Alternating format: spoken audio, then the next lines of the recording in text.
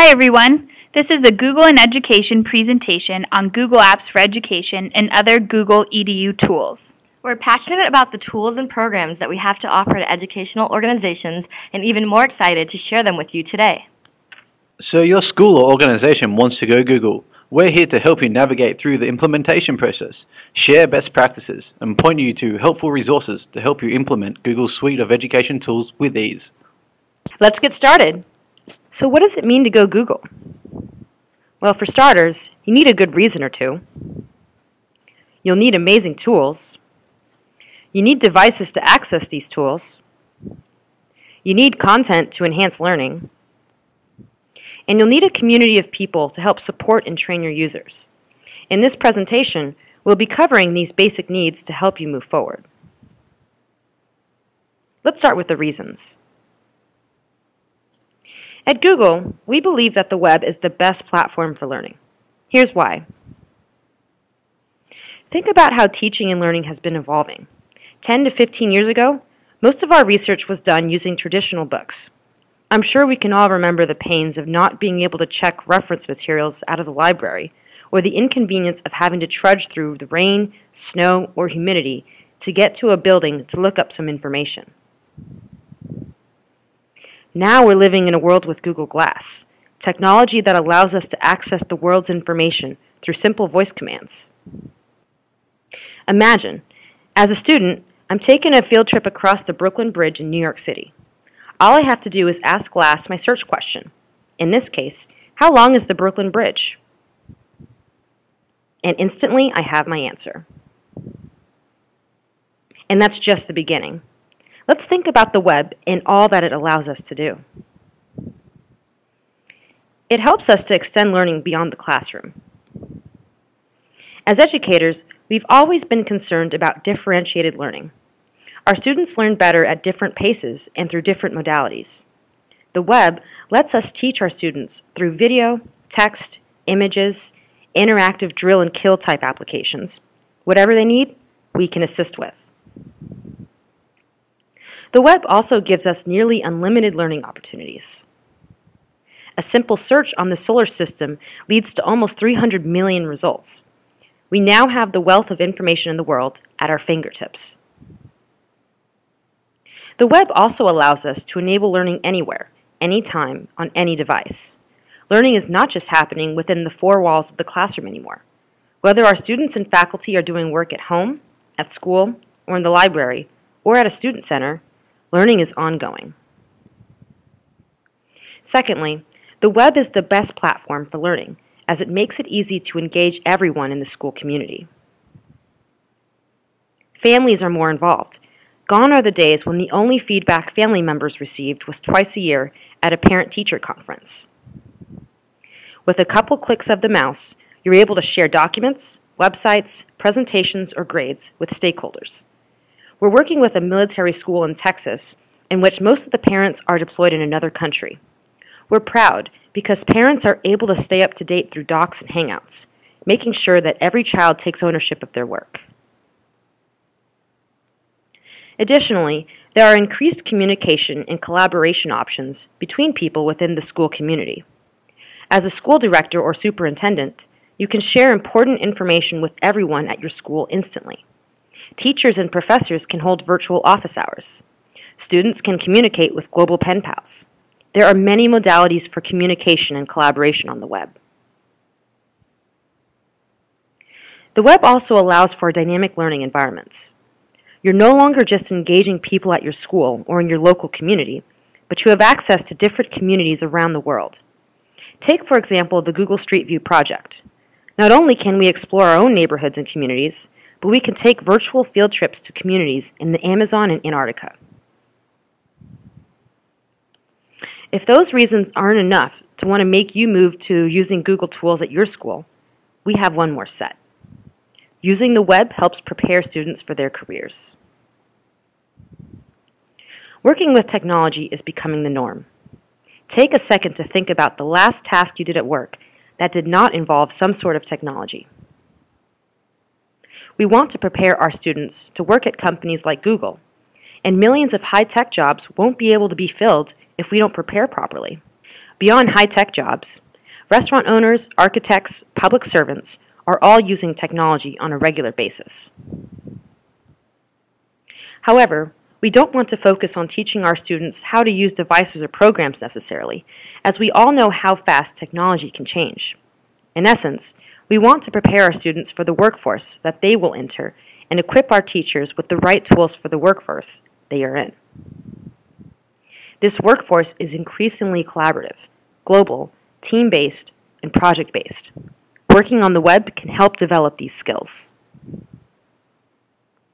Lastly, having a web presence is becoming more and more important in life. We want our students to not only be good consumers of the web, but also creators of the web. This is an example from Point England School, New Zealand. All students have a blog in which they're able to share their best work with the world and create a strong digital footprint for themselves. So you may be thinking to yourself, this all sounds great. How do I get started? Well, the next part of the presentation will guide you through the solutions Google has to offer in the education space.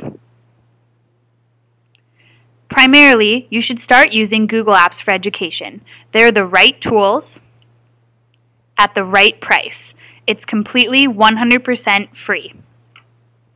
And at the price tag, you're able to save money for more innovative projects. Take, for example, the University of Ferrara in Italy, who saved over 60,000 euros per year by using Google Apps. So you may be thinking, well, if it's free, then I might be getting what I pay for. But don't fear, you're actually getting access to amazing tools. You have Gmail with 25 gigabytes of mail storage so you can keep all your messages and find what you need fast using Google Search within your inbox. Calendar allows everyone in your school domain to share schedules instantly. Drive gives you nearly unlimited space to create native Google Docs and 5 gigabytes of additional cloud storage. The real-time collaboration features in Google Docs are the heart of our EDU offering. Google Groups allows you to create groups and work in teams.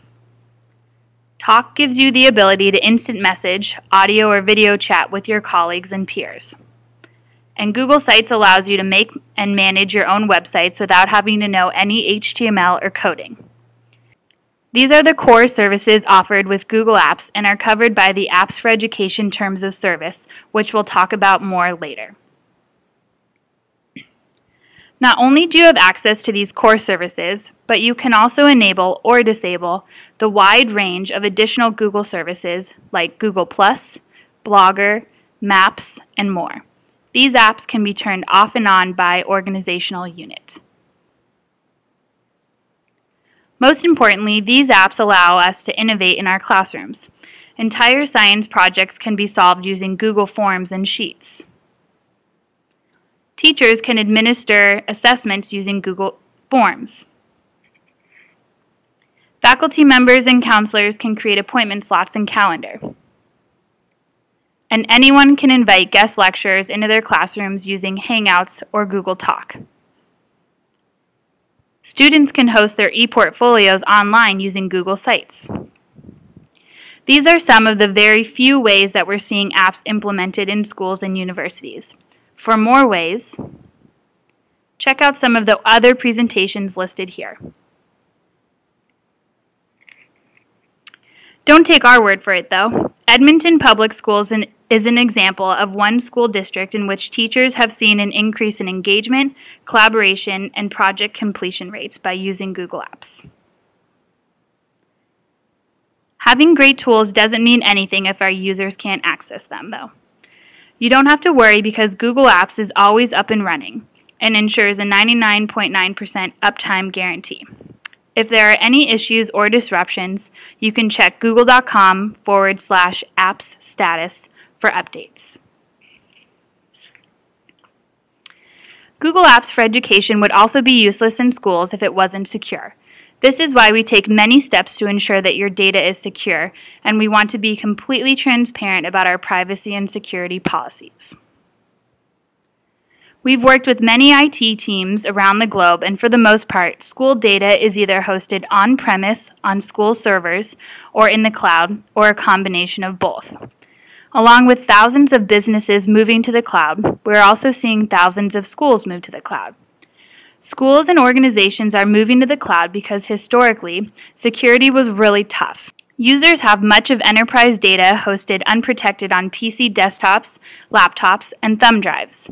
Unfortunately, when one of these devices gets lost or stolen, the data that resided on them is lost forever. Has anyone ever had a device with data on it get lost or stolen? I'm sure it's quite a few of you. Also, since faculty members and students are often working off of different devices in different places at different times, it's important to be device agnostic. Working from the cloud helps you do this. In Google's case, this means massive data centers built for scalability, security, and efficiency. We set out to build an environment to run google.com. This means we have hundreds of thousands of identical servers that replicate your data. In the event that one server goes down, you don't have to worry because the data is also hosted on another. All of this data is obfuscated at rest, which ensures that no human eye would ever be able to read it. We also don't have any third-party security issues. When you leverage our services, this becomes your IT environment. In terms of privacy, we want you to know that your data is safe, secure, and in your control. Google Apps for Education is governed by a detailed privacy policy, which is different from the Google Consumer Terms of Service. In it, we state that you own and control your own data, not Google. There are no ads, and we don't sell your information to third parties.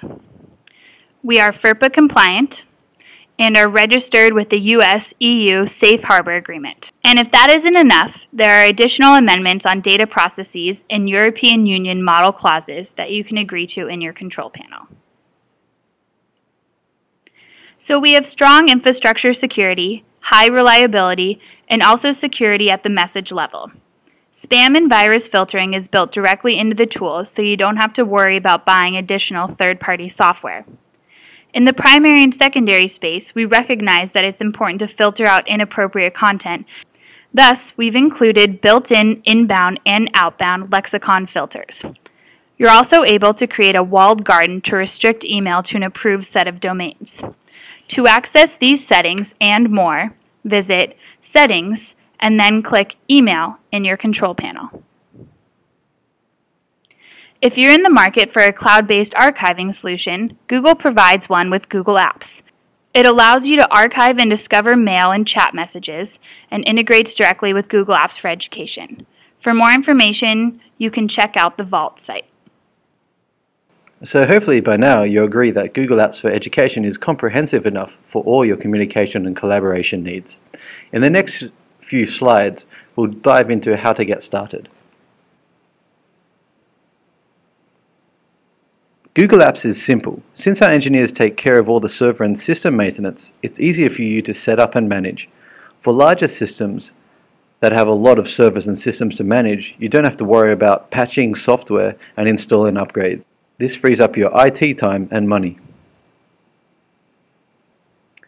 It's easy to sign up. Simply visit google.com/a/edu. In the top right hand corner and other places on the page, you'll see a button that says Get Apps Today.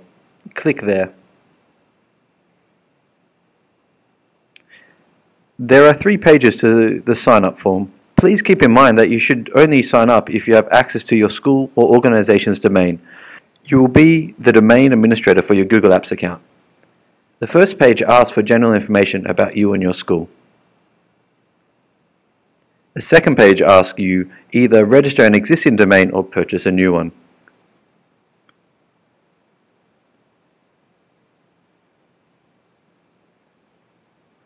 And on the third page, you'll choose your Google Apps admin username and prove that you're not a robot. Once you have done all this, you will be placed on the Business Trial Edition. We know it may be confusing, but we want to make sure you get the Education Edition. To be upgraded to Education Edition and given the ability to create a virtually unlimited amount of users for free, please fill out this upgrade form.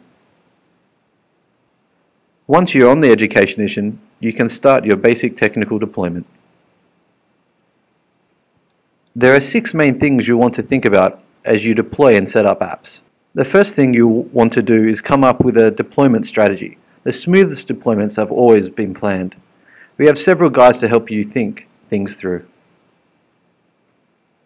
Next is your organizational structure and domain names. You may want to keep your production name for your faculty and add a subdomain for your students. This is mostly done for branding. Organization units are needed for differentiating policies. For example, you can restrict email delivery and which apps are turned off and on by OU. You can map your OUs to the structure of your directory system, and we'll explain more about that later. Then you want to think about mail flow. There are ways to set up mail flow directly to Google, which is the simplest and easiest setup. Or perhaps you need dual delivery so that mail is delivered to your legacy email system and another filtering system or archiving server. There are ways to set this up. Next, you want to think about creating users. For small institutions, under 1,000 or so, you can bulk upload your users in a CSV file. Most institutions use the directory sync tool. This tool allows you to automatically provision users in Google Apps based on information in your LDAP server, like Active Directory or eDirectory. For fancier user provisioning, you may also want to look at the Provisioning API. Some schools choose to use this API to create users from their SIS or LMS. You may need to think about migrating your data. We have tools to help you migrate your mail, calendar, and contacts on either the server side, which is you as an administrator, migrating the data, or the client side, so making the end user migrate their own data. Finally, authentication will be your last step. If you want your users to log directly into Google, then you don't have to think about authentication. However, we do support SAML-based single sign-on solutions. If this all sounds kind of confusing, don't worry, we have many implementation partners that will be happy to assist you. Feel free to search through the Google Apps Marketplace for contact information from our trusted partners. Additionally, we have a support team at Google dedicated to helping you 24/7, 365. You can visit our help center, email us, or call us at any time with your issue, and we're happy to troubleshoot with you. The best way to prevent issues is to be prepared. You'll want to stay up to date on any changes to the product. Visit whatsnew.googleapps.com for a calendar of new releases. If you're still tuned in, we've chatted about the web and Google Apps for Education. In this next section, we're going to hone in on devices, particularly Chromebooks. It's important to remember that Google Apps for Education is device and browser agnostic. So whether you're using a laptop, desktop, or mobile device, your Android, iPhone, or BlackBerry, you'll be able to access your data. However, we did want to take some time to talk about Google Chromebooks. Chromebooks are web-based computers that are great for schools because they are easy to use, easy to manage, easy to customize, and easy to scale. With Google Chromebooks, we're helping you to unlock the world of the web for your students. We've designed Chromebooks in education to be practically invisible in the classroom. We believe that technology should be a tool to help you teach, but nobody is going to use a tool if it's too difficult or time-consuming. With Chromebooks, students open the lid, sign in, and are up and running in under 8 seconds. The Chromebook has an 8-hour battery life and connects directly to the web to save valuable learning time. Beyond that, once signed in, the devices are incredibly simple to use for both students and faculty. Chromebook adopters say that they love the device because they just work.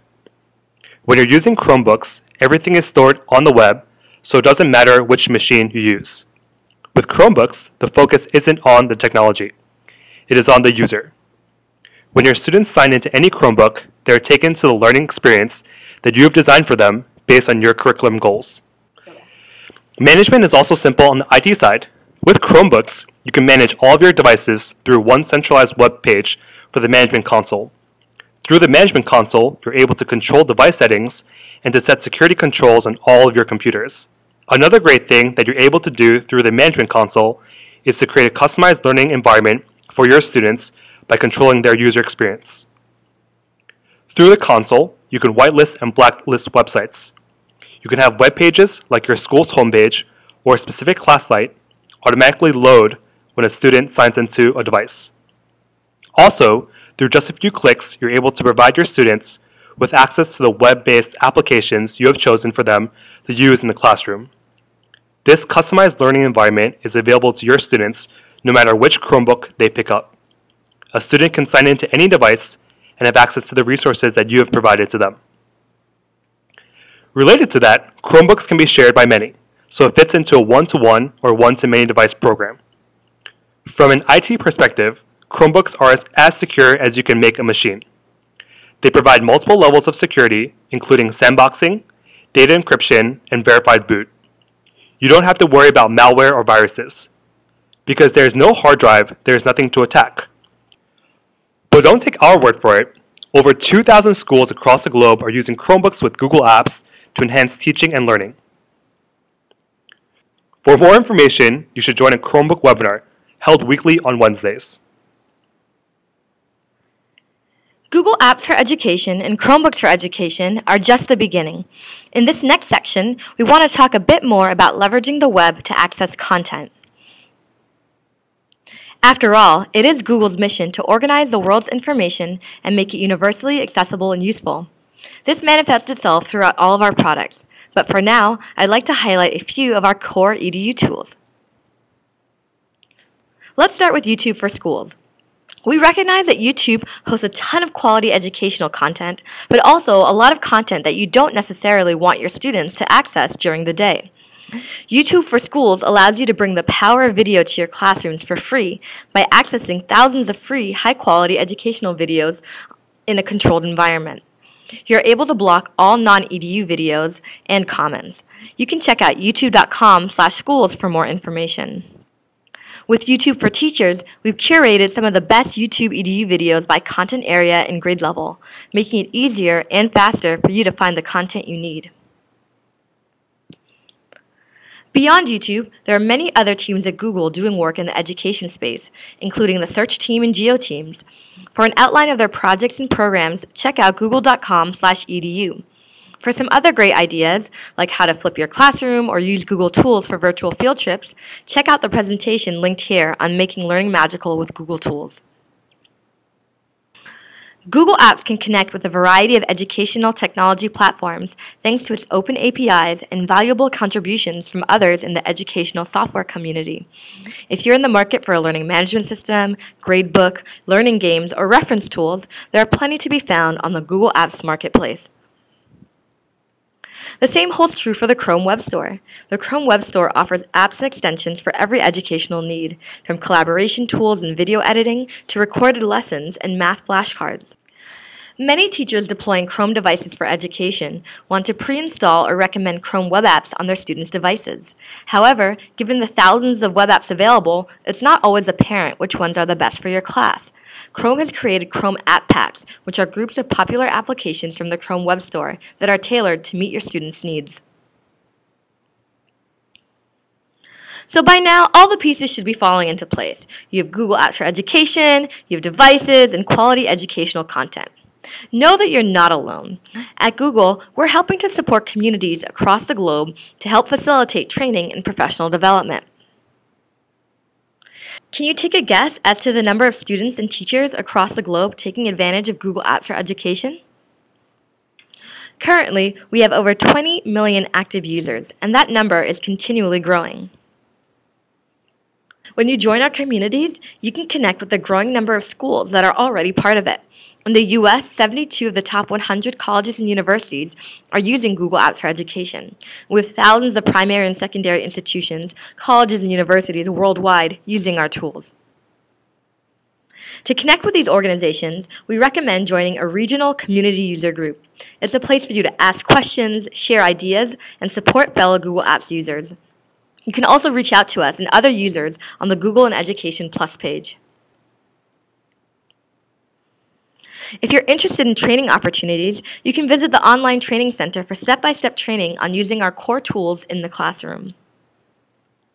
Alternatively, you can browse through the collection of videos on the EDU On Air website.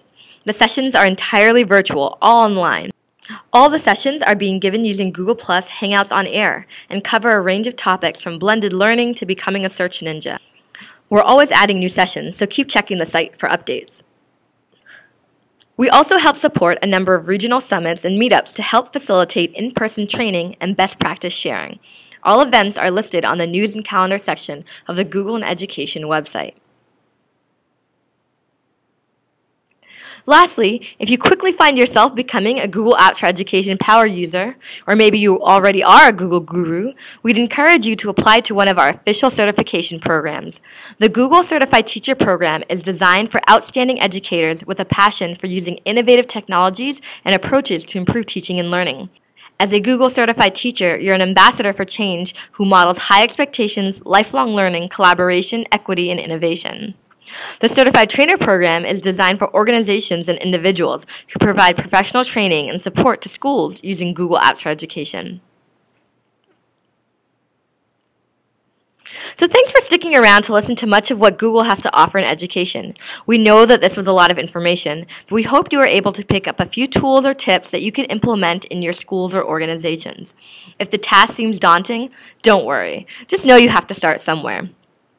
Can you take a guess as to what this picture is portraying? No, it's not the computer lab at your school or the server room in your IT department. It's actually a picture of the original Google.com. Since then, we've grown into a large company with offices worldwide, sharing our innovative products with the world.